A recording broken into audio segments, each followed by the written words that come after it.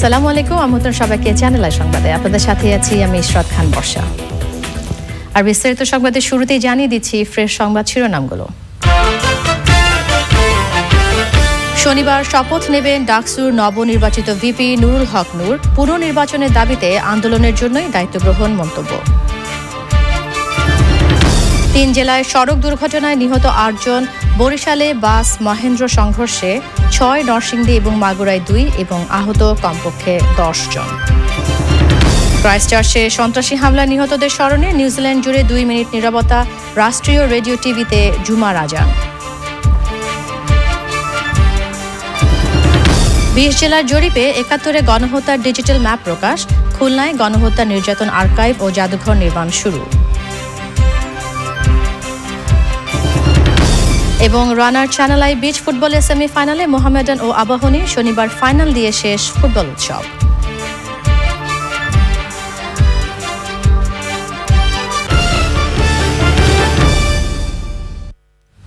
এছাড়াও নিটল টাটা বিশেষ সংবাদে থাকছে।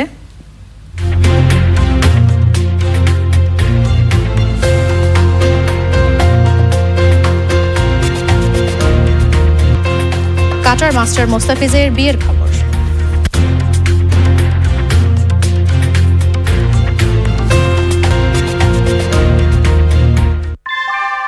আনোয়ার শীটে এই আজিজ জিরো থেকে হিরো। Anwar cement sheet. সংবাদ শিরোনামগুলো জানাচ্ছিলাম। এখনকার এই সংবাদ আয়োজন একই সঙ্গে চ্যানেল আই অনলাইনে লাইভ টিভি এবং চ্যানেল আই অনলাইনে ভেরিফাইড ফেসবুক পেজেও সরাসরি প্রচার হচ্ছে। এবারে পুরো সংবাদ। ডাকসু নির্বাচনে বাংলাদেশ সাধারণ ছাত্র অধিকার সংরক্ষণ পরিষদ প্যানেল থেকে নির্বাচিত ভিপি নুরুল হক নূর এবং সমাজসেবা সম্পাদক আক্তার হোসেন শনিবার শপথ গ্রহণ করবেন। আজ মধুর ক্যান্টিনে সংগঠনের সংবাদ সম্মেলনে নূর জানান, দায়িত্ব নেওয়ার পরও ডাকসুর পুনর্নির্বাচনের দাবিতে আন্দোলন চালিয়ে যাবেন তিনি। ওবায়দুল রশিদের রিপোর্ট। দীর্ঘ 28 বছর পর ঢাকা বিশ্ববিদ্যালয় কেন্দ্রীয় ছাত্র সংসদ নির্বাচন অনুষ্ঠিত হয়েছে গত 11 মার্চ। এই নির্বাচনে বাংলাদেশ সাধারণ ছাত্র অধিকার সংরক্ষণ পরিষদ প্যানেল থেকে নুরুল হক নূর ভিপি এবং সমাজসেবা সম্পাদক নির্বাচিত হন আক্তার হোসেন। বিজয়ের পরও নির্বাচনে কারচুপির অভিযোগ এনে নূর পুনর্নির্বাচনের দাবি জানিয়ে আসায় দায়িত্ব নেবেন কি নেবেন না বিষয়টি পরিষ্কার হচ্ছিল না। শনিবার আনুষ্ঠানিকতার মাধ্যমে ডাকসুর নবনির্বাচিতদের দায়িত্বভার দেওয়া হবে। তাই তার একদিন আগে নিজের অবস্থান ব্যাখ্যা করে এই সংবাদ সম্মেলন। ডাকসু নির্বাচনকে কেন্দ্র করে আগামীকালকে যে অভিষেক অনুষ্ঠান হতে যাচ্ছে, সেখানে আমরা শিক্ষার্থীদের চাওয়া পাওয়াকে প্রাধান্য দিয়েই আমরা আনুষ্ঠানিকভাবে দায়িত্ব গ্রহণ করব এবং শিক্ষার্থীদের পুনর্নির্বাচন সহ যে বিশ্ববিদ্যালয়ে অন্যান্য সমস্যা রয়েছে সেটি সমাধানকল্পে আমাদের নিয়মতান্ত্রিক যে আন্দোলন সংগ্রাম সেগুলো চলবে।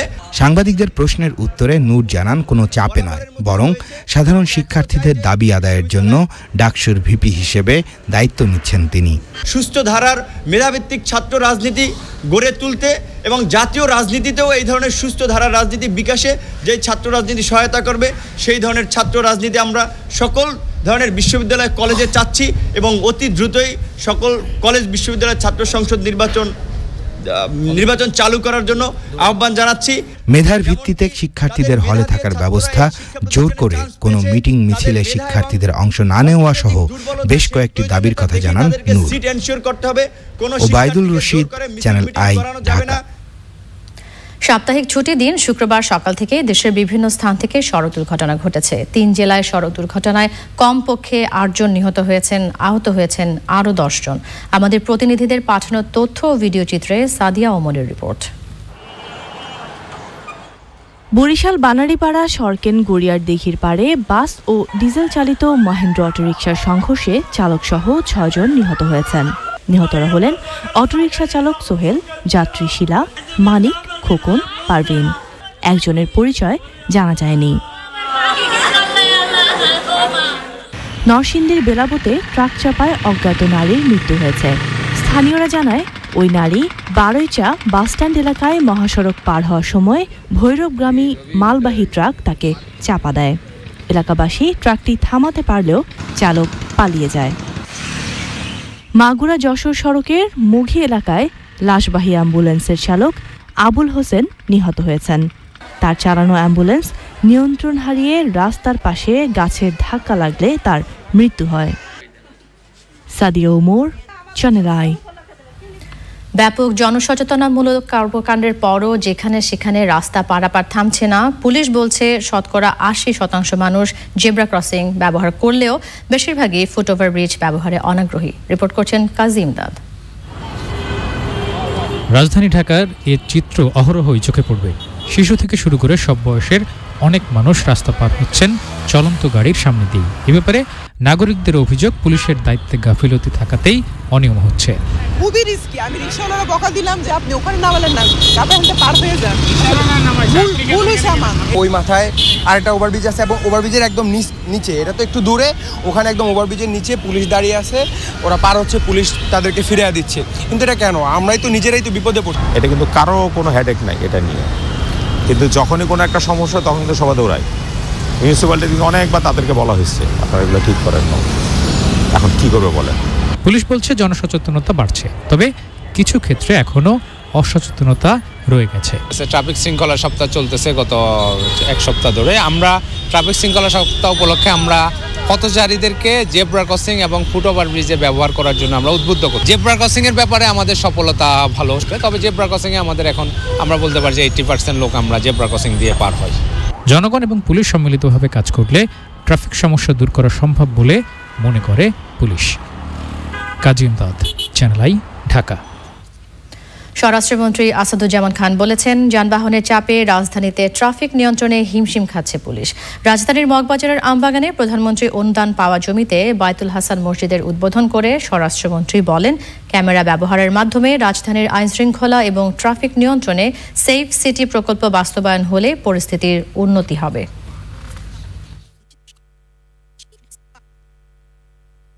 প্রতিদিন 160টির মতন নতুন গাড়ি ঢুকছে, রাস্তাঘাট নেই, তারপরে খানাখন্দক, সব জায়গায় মানে উন্নয়নের কাজ চলছে, এলিভেটেড এক্সপ্রেস কিংবা ওইটাকে কি বলে মেট্রো রেল।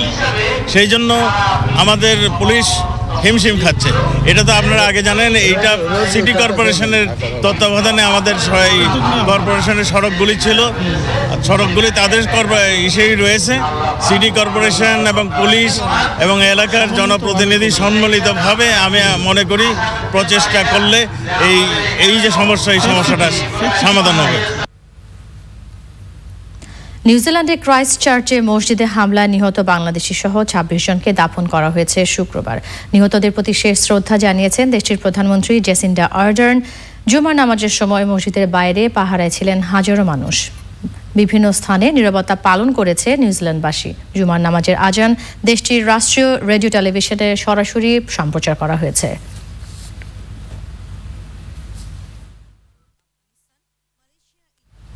এবারে উত্তাল মার্চ। এবারে সংগ্রাম আমাদের মুক্তির সংগ্রাম, এবারে সংগ্রাম স্বাধীনতার সংগ্রাম।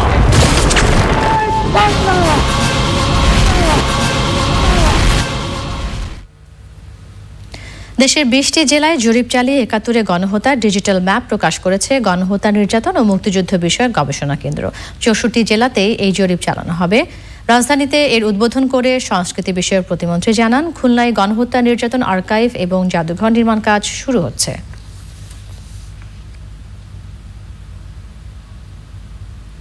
আনুষ্ঠানিকভাবে স্বাধীনতা ঘোষণার আগে থেকে নিজেদের করণীয় ঠিক করতে কাজ শুরু করেন বিভিন্ন বাহিনীর বাঙালি সদস্যরা।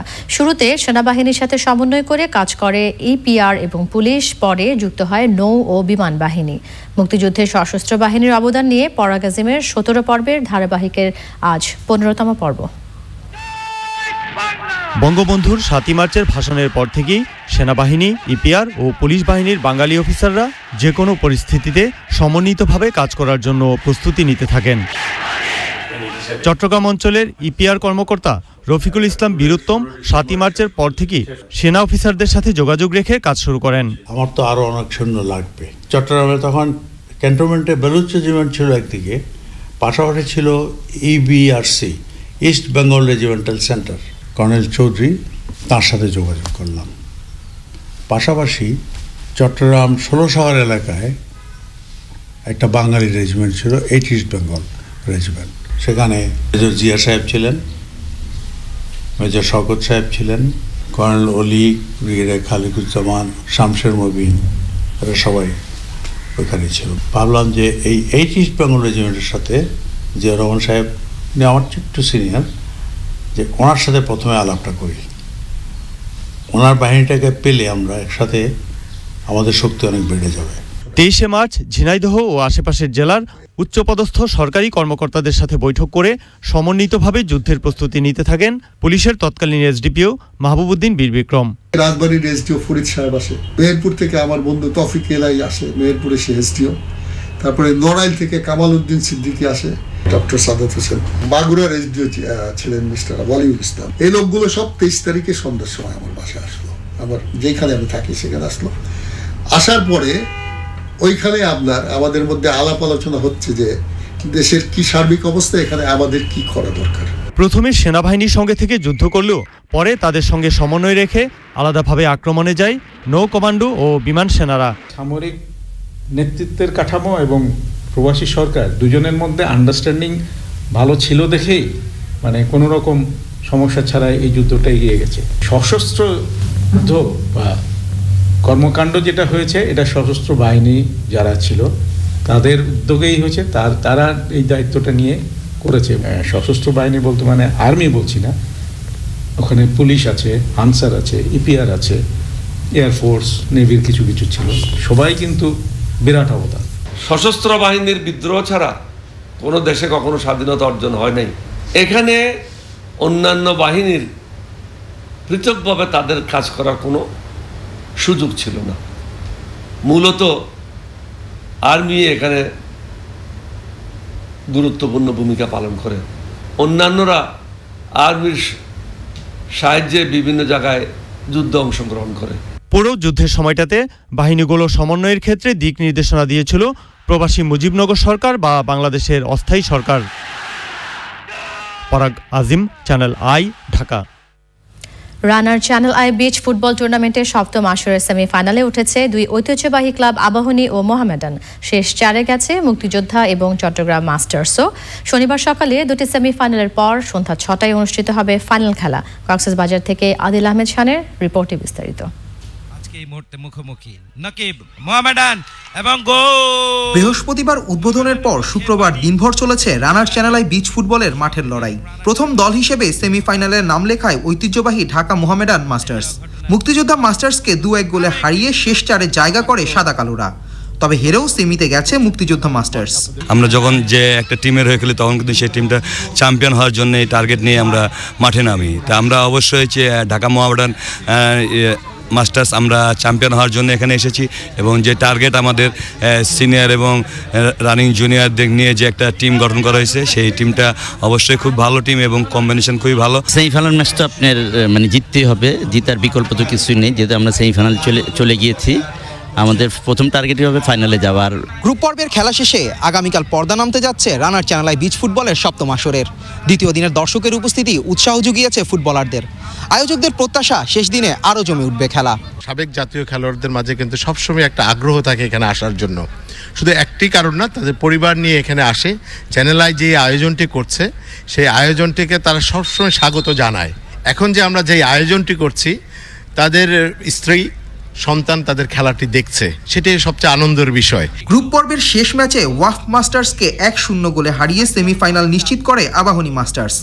শেষ চারে গেছে চট্টগ্রাম মাস্টার্সও। শনিবার সকাল 9:30টায় প্রথম সেমিফাইনালে মোহামেডান মাস্টার্স লড়বে চট্টগ্রাম মাস্টার্সের বিপক্ষে। আর দ্বিতীয় সেমিতে সকাল 10:15টায় আবাহনী মাস্টার্সের প্রতিপক্ষ মুক্তিযোদ্ধা মাস্টার্স।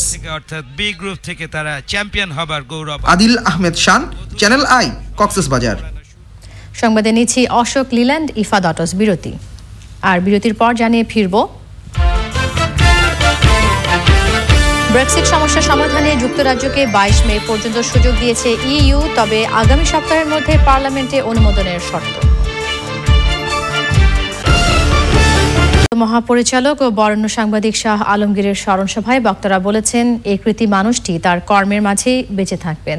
সাংবাদিকদের তার সততা এবং কর্মনিষ্ঠা অনুসরণ করার আহ্বান জানিয়েছেন সিনিয়র সাংবাদিকরা। পরাগ আজিমের রিপোর্ট। সম্প্রতি রাজধানীর একটি হাসপাতালে চিকিৎসাধীন অবস্থায় ইন্তেকাল করেন বরেণ্য সাংবাদিক শাহ আলমগীর। চ্যানেল আই সংবাদের শুরুতে তিনি ছিলেন প্রধান বার্তা সম্পাদক। এরপর বিভিন্ন টিভি চ্যানেলে বার্তা প্রধানের দায়িত্ব পালন করেছেন। কাজ করেছেন প্রথম আলো সহ বিভিন্ন জাতীয় দৈনিকে। সবশেষ মহাপরিচালক হিসেবে যোগ দেন প্রেস ইনস্টিটিউট অব বাংলাদেশ পিআইবিতে। স্মরণ সভায় তার গুণাবলী ও কর্মদক্ষতার স্মৃতিচারণ করেন সিনিয়র সাংবাদিক সহ বিশিষ্টজনেরা। সর্বোচ্চ দায়িত্ব, একান্ত নিষ্ঠার সঙ্গে, সততার সঙ্গে, ভালোবাসার সঙ্গে, আন্তরিকতার সঙ্গে জীবনের সমস্ত চেতনাকে লালন করে তিনি তার দায়িত্ব পালন করে যাচ্ছেন। একটা মানুষের মধ্যে অনেকগুলি গুণাবলীর শুধু সমন্বয় নয়, অনেকগুলি প্রফেশনের একত্র সংমিশ্রণ এবং তার একটি পরাকাষ্ঠা তার মধ্যে আমি দেখতে পেতাম। আমাকে একদিন ফোন করে বললেন যে আজাদ ভাই, আমার শরীরটা ভালো যাচ্ছে না, আমি সম্ভবত আসবো, যদি না আসি আপনি একটু পিএবিতে থেকেন, আমার অনুষ্ঠানটা শেষ করেন। আমি আসলে ওর যে নিষ্ঠা, সততা, একাগ্রতা এবং এর তুলনা হয় না। যে আমরা শাহ আলমগীরকে আরও নিকটে নিয়ে এসে আমাদের বুকে ধারণ করে আমাদের দৈনন্দিন জীবনে, আমাদের আদর্শবোধে, আমাদের কর্মস্পৃহায় আমরা শাহ আলমগীরকে জীবন্ত রাখব। সম্প্রচার সাংবাদিক কেন্দ্রের আয়োজনে ওই স্মরণ সভায় ছিলেন শাহ আলমগীরের পরিবারের সদস্যরাও। শুধু একটা অনুরোধ করব, তিনি যেই উচ্চতায় উঠেছেন, আপনারা উঠিয়েছেন, সেই জন্য আমি কৃতজ্ঞ। তার উচ্চতাটা আপনারা ধরে রাখবার চেষ্টা করবেন। আর আমি আমার সন্তানদের সবসময় বলেছি, আমার মতো হওয়া দরকার নেই, তোমাদের বাবার মতো হও। সাংবাদিকদের পেশাগত অধিকার আদায়ে শাহ আলমগীরের ভূমিকার কথা কৃতজ্ঞ চিত্তে স্মরণ করেন বক্তারা। পরাগ আজিম, চ্যানেল আই, ঢাকা। এবারে সামিট আন্তর্জাতিক সংবাদ।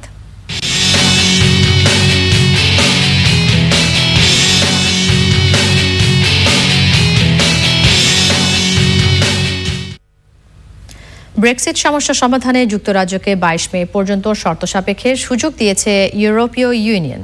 যুক্তরাজ্যের প্রধানমন্ত্রী থেরেসা মের অনুরোধে ইইউর 27 জন নেতা এই ব্যাপারে ঐকমত্য হয়েছেন। তবে বেলজিয়ামে অনুষ্ঠিত শীর্ষ সম্মেলনে এক্ষেত্রে দুটি শর্ত দেওয়া হয়েছে। শর্ত হলো, আগামী সপ্তাহের মধ্যে যুক্তরাজ্যের পার্লামেন্ট অনুমোদন দিলেই একমাত্র 22 মে পর্যন্ত ব্রেক্সিট বিলম্বিত করা হবে, আর না হলে সময়সীমা হবে 12 এপ্রিল পর্যন্ত।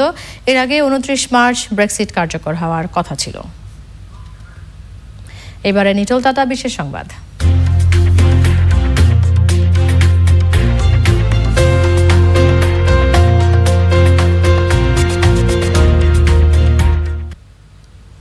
বাংলাদেশে তারকা ক্রিকেটারদের বিয়ের ধুম পড়েছে। বিশ্বকাপের আগে জীবনের দ্বিতীয় ইনিংস শুরু করছেন 4 ক্রিকেটার।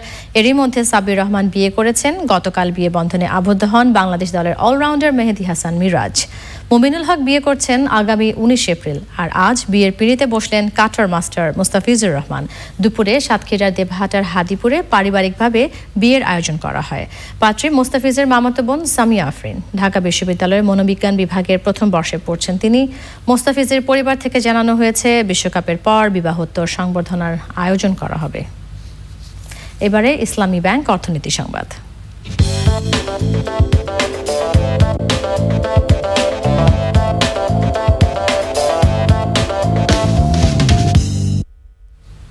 সুদ হারে পরিবর্তন আনছে না যুক্তরাষ্ট্রের ফেডারেল রিজার্ভ সিস্টেম। দুদিনের নীতি সংক্রান্ত বৈঠক শেষে এমন সিদ্ধান্ত নিয়েছে দেশটির কেন্দ্রীয় ব্যাংক। মার্কিন অর্থনীতিকে সহযোগিতা করার লক্ষ্যে এই সিদ্ধান্ত নেওয়া হয়েছে। কেন্দ্রীয় ব্যাংকের এক বিবৃতিতে জানিয়েছে, সর্বোচ্চ কর্মসংস্থান সৃষ্টিতে উৎসাহ প্রদান এবং মূল্য স্থিতিশীল রাখার প্রয়াসকে সহযোগিতার লক্ষ্যে federal open market committee federal fund rate 2.25 থেকে 2.5% মধ্যেই ধরে রাখার সিদ্ধান্ত নিয়েছে। এবারে A1 সাউন্ডলেস ওয়াটার পাম্প কৃষি সংবাদ।